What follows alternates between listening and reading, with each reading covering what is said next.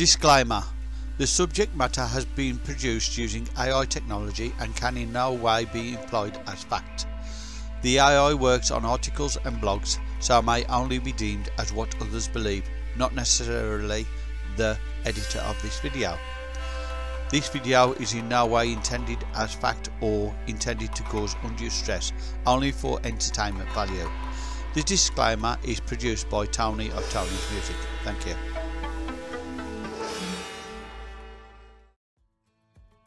James Herriot It Shouldn't Happen to a Vet is a humorous and heartwarming collection of stories that follow the life of a young veterinarian in rural England. Here are 5 excerpts from the book. 1. As I carefully approached the cow, trying to avoid the muck and the indignant swish of her tail, I realized that my carefully planned diagnosis had gone out the window. I was face to face with the most obstinate bovine in Yorkshire, my stethoscope dangling uselessly around my neck. Little did I know that this would be the start of a comical dance routine, where I tiptoed around with cowpats flying and my dignity hanging by a thread. 2. The quaint village of Darrowby never failed to surprise me. One sunny afternoon, I received a peculiar call from a frantic farmer. He insisted that his sheep was belting out a tune, a symphony like no other. Intrigued and doubtful, I rushed to the scene only to meet a sheep bleating the ode to joy while the farmer played it on his harmonica. It seemed that the English countryside had an untapped pool of musical talent. 3. The farmers of Darrowby had an unwavering superstition, one I discovered the hard way. While inspecting a mare's teeth, I accidentally dropped my shiny, trusted pen into the horse's mouth. Panic engulfed me as I realized she swallowed it. Sure enough, the next day, I found myself rummaging through manure piles, praying for a glimmer of redemption and a shining pen. Who knew a vet's life could be as much about treasure hunting as it was about healing animals? 4. Dressed in my finest tweed suit and armed with a stethoscope, I confidently walked into the old lord's estate, ready to impress. But my dreams of an elegant country afternoon were shattered when I stepped in the biggest cowpat imaginable, its impact echoing through the halls.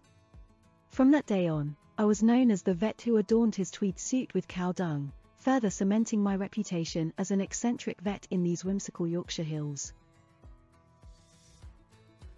5. It was a chilly winter's day, and the clinic was bustling with farmers seeking help for their livestock. As I rushed from pen to pen, I heard a loud commotion followed by hysterical laughter. Curiosity got the better of me, and I couldn't resist investigating. There, in the middle of the chaos, was a cheeky fox, perched on a cow's back, as if on a cozy saddle. It seemed this crafty creature had realized that the warmth and height provided by the placid cow was simply unbeatable in the harsh winter months. Who was I to argue with such ingenuity? Here are 5 reasons why people should read this book. 1. It's hilarious. The author has a great sense of humor and will keep readers laughing throughout the entire book. 2. It's relatable. Whether or not someone has experience in the veterinary field, everyone can relate to the struggles and triumphs of being a newbie in any profession. 3. It's educational. Readers will learn a lot about animals and their behavior, as well as some basic veterinary practices. 4. It's uplifting. Despite some sad moments, the overall tone of the book is positive and inspiring. 5. It's timeless. Even though the book was written over 60 years ago, its messages and themes are still relevant today. James Herriot It Shouldn't Happen to a Vet is a humorous and heartwarming collection of stories that follow the life of a young veterinarian in rural England. Here are 5 excerpts from the book.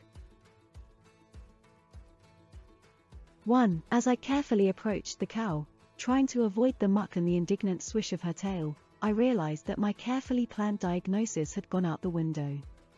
I was face to face with the most obstinate bovine in Yorkshire, my stethoscope dangling uselessly around my neck. Little did I know that this would be the start of a comical dance routine, where I tiptoed around with cowpats flying and my dignity hanging by a thread. 2. The quaint village of Darrowby never failed to surprise me.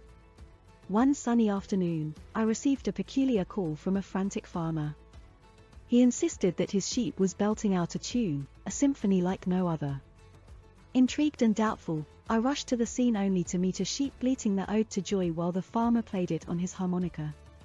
It seemed that the English countryside had an untapped pool of musical talent.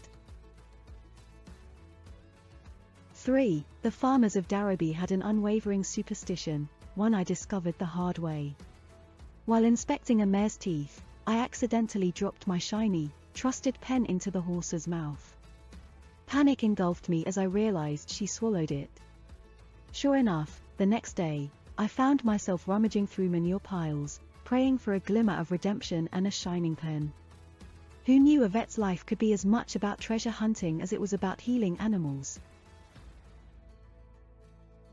4. Dressed in my finest tweed suit and armed with a stethoscope, I confidently walked into the old lord's estate, ready to impress.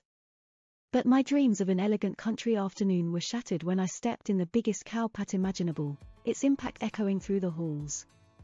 From that day on, I was known as the vet who adorned his tweed suit with cow dung, further cementing my reputation as an eccentric vet in these whimsical Yorkshire hills. 5. It was a chilly winter's day, and the clinic was bustling with farmers seeking help for their livestock. As I rushed from pen to pen, I heard a loud commotion followed by hysterical laughter. Curiosity got the better of me, and I couldn't resist investigating. There, in the middle of the chaos, was a cheeky fox, perched on a cow's back, as if on a cozy saddle.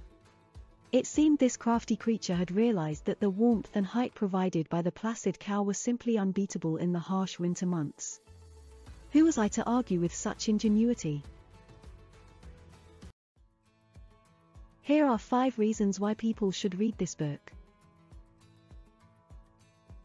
1. It's hilarious.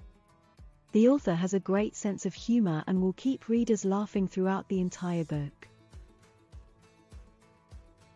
2. It's relatable. Whether or not someone has experience in the veterinary field, everyone can relate to the struggles and triumphs of being a newbie in any profession. 3. It's educational. Readers will learn a lot about animals and their behavior, as well as some basic veterinary practices. 4. It's uplifting. Despite some sad moments, the overall tone of the book is positive and inspiring.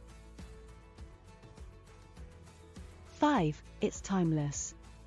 Even though the book was written over 60 years ago, its messages and themes are still relevant today.